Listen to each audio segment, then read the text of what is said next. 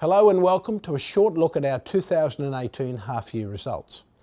I will give you the highlights, then Stephen Pearce, our Finance Director, will cover the financial detail, and then I will come back and reflect on our strategic progress.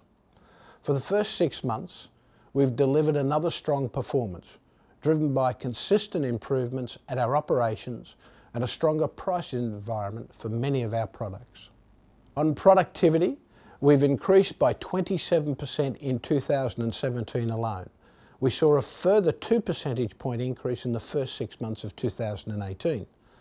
Looking back over the last 5 years, that's now an 82% improvement from where we started back in 2013. In terms of production volumes, even though we've gone from 68 assets in 2012 to 36 today, we are now producing 8% more physical product than we used to when we were back having twice the assets. That is the clearest way to explain the fundamental change in the quality and the performance of our business. Looking at this half year, we've delivered a 6% increase in copper equivalent production volumes compared to the first half of 2017, helping us to deliver $400 million of cost and volume improvements over the period. That's out of the $800 million that we're targeting for the full year. We are continuing to drive a major operational turnaround at Anglo American, unlocking our full potential from a significantly upgraded portfolio of assets, and we believe there is still significant additional upside within the portfolio. Through further operating gains, relentless innovation to reset benchmark performance and practices, and disciplined allocation of capital to our wide range of organic growth options that we have across the business.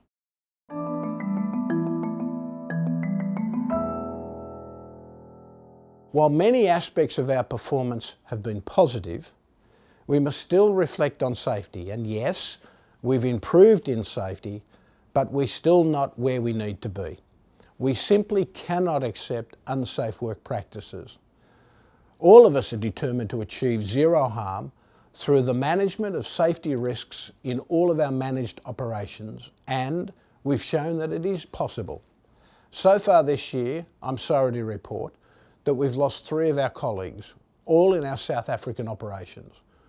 This simply shouldn't be the way it is in our business.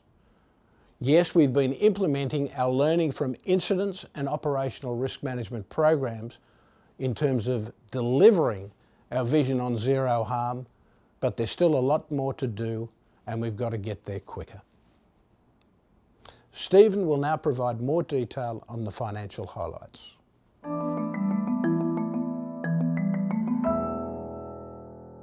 It's been a strong first half and the numbers really speak for themselves.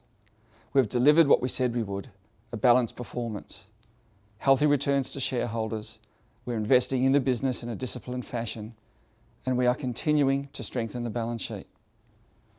So from a balance sheet perspective at the end of June, we had reduced net debt to $4 billion, an 11% reduction. This takes us to a 0.4 times net debt to EBITDA ratio at the bottom of our targeted range, and that's a great position to be in at this stage in the cycle. I'd also like to highlight that we've continued to restructure our debt profile in recent months, aligning our bond maturities more closely with a longer-term nature and investment horizons in our mining business. So turning to profitability, the first 6 months of this year, we generated underlying EBITDA of $4.6 billion, up 11%. So what were the drivers of the EBITDA increase? On the positive side, we saw higher prices for many of our products, and the cost and volume work we've been doing also had an impact.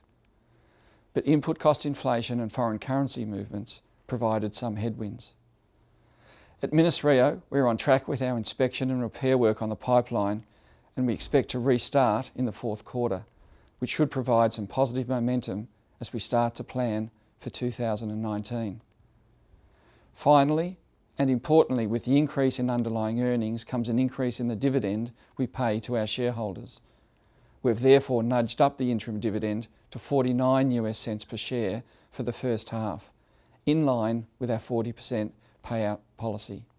We are pleased with our consistent progress that we've again demonstrated in the first half, and we're focused on continuing to improve and grow our business for the future to deliver superior value to our shareholders and all our business stakeholders.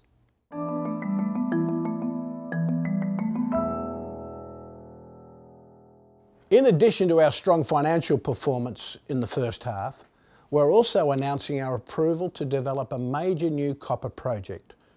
Quellaveco is one of the largest undeveloped copper resources in the world, located in the south of Peru, with a current reserve life of 30 years and potential far beyond that. We expect Quellaveco to produce on average around 300,000 tonnes of copper per year for the first 10 years of operations. The even better news is our operating costs will be in the first quartile of operating costs versus our competitors at around $1.05 a pound.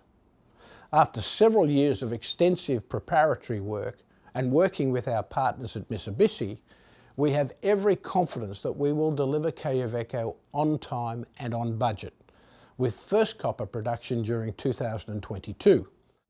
The quality and the long life of our mineral assets are the foundation of our global business, today and for the future.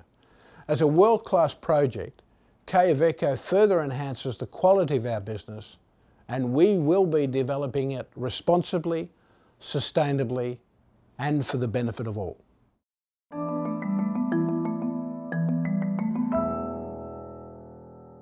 Our results for the first half show that we are delivering on our strategy across the board, and we're doing it consistently. Building upon the already major operational turnaround, we see so much further potential to deliver enhanced returns from the portfolio and utilising the capabilities that we bring. With our business model and our relentless focus on innovation and business improvement, we will reset our own performance benchmarks now and into the future. In terms of growth, we're investing responsibly for the future across our entire value chain, from mineral discovery to delivering our products to our customers, to deliver sustainable and enhanced returns to our shareholders. Today, as we move forward with Quellaveco, we are excited about the opportunities we see across the business and through the cycle. Thank you.